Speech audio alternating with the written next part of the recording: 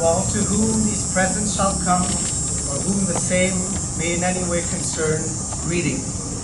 Whereas our late sovereign, Queen Elizabeth II, passed away on September 8, 2022, by whose death the Crown of Canada vests in His Royal Highness Prince Charles, Philip, Arthur, George, we, the Right Honourable Mary May Simon, Governor-General of Canada, assisted by His Majesty's Privy Council for Canada, proclaim that His Royal Highness Prince Charles Philip Arthur George is now, by the death of our late sovereign, Charles III, by the grace of God of the United Kingdom, Canada, and His other realms and territories, King, Head of the Commonwealth, Defender of the Faith, to whom we acknowledge faith and allegiance.